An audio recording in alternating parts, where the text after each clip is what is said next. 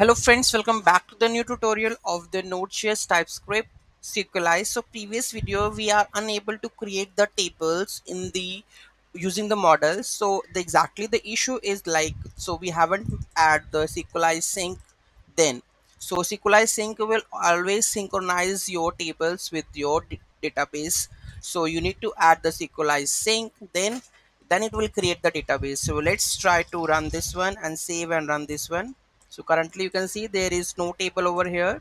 So if I go and just run this one, so just save this one, and you can see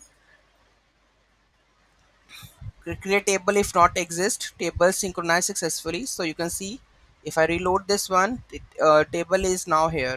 Select users. Okay, now you can add the data also here. New item, I want to add the ID should be auto increment. It should be registering on email.